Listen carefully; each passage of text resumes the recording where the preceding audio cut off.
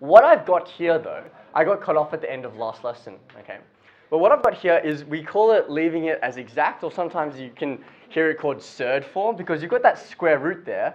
We're just leaving it like that. We're just leaving it like that. But sometimes they'll ask you to leave as 2 decimal places, okay? We're not going to do anything different. We're still going to use the quadratic formula here, but we just have to change this last step. We just have to change this last step here, right? Let me show you what I mean. Let's look at this example. I'm going to go through the exact same process. They say solve this using the quadratic formula. Again, there should be equals 0 here. Always forget that. I'm going to go through the exact same process. I'm going to find my A, B's, and C's. Always be careful about those ones and stuff like that. Can you tell me, Freya, if there's nothing in front of that x squared, what's my A value then? It's just 1, right? My B, well, that's just -1. And C is -9, exactly right. And then I'm going to solve for x again. Substitute into my quadratic formula. I've got -1 plus or minus root b squared, -1 all squared, minus 4 times 1 times -9. So a lot of negatives here, I just want to be careful. And then 2 times a, or just 2 times 1. Now, when you're leaving it as exact, what you usually have to do is, you usually have to simplify this out. One advantage about doing it this way, when I'm asked to find it as 2 decimal places, is I can actually just put this straight into my calculator. But you need to be really careful when you're doing that, because like I said, with all these negatives and all these brackets around, it can be very easy to make a mistake. Let me show you how I'd put this into my calculator. First of all, just to remember, right, where are my 2 solutions? Well, my 2 solutions are, because I've got this plus or minus here, my 2 solutions are either going to be this guy with just the plus, or this guy with just the minus. Does that make sense? Those are my 2 solutions there, right? Like over here, right? The plus or minus, those are just my 2 solutions. So the first one that I want to check is, I'm going to try, let's just do it with the plus, right? I'm going to have a fraction there first of all, so I'll put that in. You might want to do this along with me. I've got -1 plus the square root of whatever's in there. And I want to write that in as exactly as I've got there, so I don't make any mistakes. So -1 all squared, minus 4 times 1 times -9. It's going to go over the screen because it's a bit messy. Over 2 times 1. That's just 2, but I'm just writing in just to check. When I put this in, I get an answer. If you got a math error, it may mean that you put something in incorrectly. So double check it's exactly as you've written, with all the brackets and all the negatives there. Okay? So that's one of my answers. They say to leave it as 2 decimal places. So I'll just say 3.54. Or, what was my other possibility again? What was the other solution I could get? With a negative, right? Now, instead of writing that whole thing out again, what I would suggest is you really use this replay button here, right? Yeah, so if you just press AC, it will all go away. If you want to go back to it, you can just press this up button here, and boom, just like magic, your solution comes back, okay? Can everyone get that? So if you press the top button here, if you just press the top button here, once you've entered that in, did it work? It didn't work?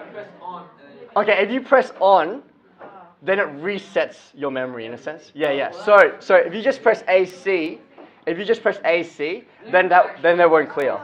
If you can go back to AC and go back to the one that you previously did, you don't have to type the whole thing in. The only thing you have to change is the minus to reflect that other solution, and you get that number in there. So you get a negative solution. That's fine. We can still get that. We know those still work. -2.54. Here's the thing. It's really important that we actually always check our solutions, just to make sure I didn't put anything in wrong. Okay, one way to know that you did it wrong is if you get a math error, then something's gone wrong there. The other way to check is, remember, what is a quadratic equation? A quadratic equation is telling me, I'm trying to solve this. I'm just trying to say, what values of x will I get to substitute in here so that the other side becomes 0? And I can check that really easily. And the best way to check is using the answer key. If I say, okay, -2.54, whatever all that is one of my solutions. To check it, I'll just put it back into the original equation. The original equation was And because I don't want to type that really long decimal all out, I'll just use answer. So answer all squared minus the answer again, minus 9. What do I expect when I enter? I should get 0, fingers crossed, and I do get 0. If I check the other one, I can do the same thing. Go back. How did you get that answer again? I just kept going up because remember I didn't press on to clear my memory.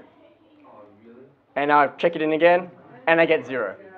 One thing that you might want to do and be tempted to do is, if I just put in 3.54, let me just check 3.54 quickly. Let's just check if 3.54 works. If I put that in, I get really close to 0, but it's not quite 0. Why is that? Because you rounded it off. Yeah, Maddie? Yeah, because I rounded it off. Like, rounding it makes it easier to write the answers. I don't have to write so many decimal places. But if you just put that straight in, it won't work exactly because technically the solution is actually this. We've just rounded it off. That's why sometimes the exact solution is better because it's much more accurate, okay? But just to note, sometimes questions will ask that. Let's look at this last one here, right? Because with the quadratic formula, it seems kind of black box. Like, we've just got this really big expression here. Where does it even come from? Why does it even work? We will look at that at some point in time later. But here's the thing you want to think about. When you're using the quadratic formula, you always need it in this form here. Your a, b, and c values need to be ax squared plus bx plus c. Your equation needs to be in this format. A, b, and c, they can be any kind of number. It could be positive or negative or even like fractions maybe. But you need your equation in this format. And the first thing you notice is this one here isn't quite like that. What's one thing you could do to try and make it look more like that? You could expand it out. Yeah, let's try that. So usually you want an x squared in there. Right now I don't have any squares. But if I expand this out, using these brackets here, I can just do that. So it would be 4x squared plus 8x equals 5. It's still not quite right. What's missing? Yeah, I need a 0 on the other side of the equation. So I can just subtract both sides by 5. So 4x squared plus 8x minus 5 should be equal to 0. Right? So when you're looking at things like this, right? Sometimes they try and trick you by maybe rearranging things like that. Don't be tricked by that, right? I always need my quadratic equation in this format to apply it, right? And then I can go through the same process again. Corey, can you tell me, what are my a, b, and c values in this one over here? A is Yep. B is 1. Be careful. B is what, sorry? I can't really see. Okay, it's 8 there. And c is, well, there's a negative 5 there. That's a number by itself. And then you just have to substitute it in, right?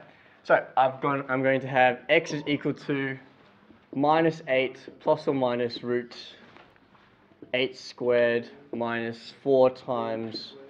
Now be careful. A here again is 4. So don't lose track of what variables you've got. You've got 4ac.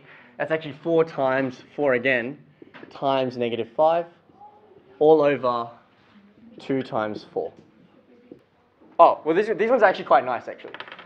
So it's 0.50 to 2 decimal places, or minus 2.50 because I need it to 2 decimal places, okay? Again, it's always very easy to check. How do I check? I go and take these values. Where do I substitute it back into?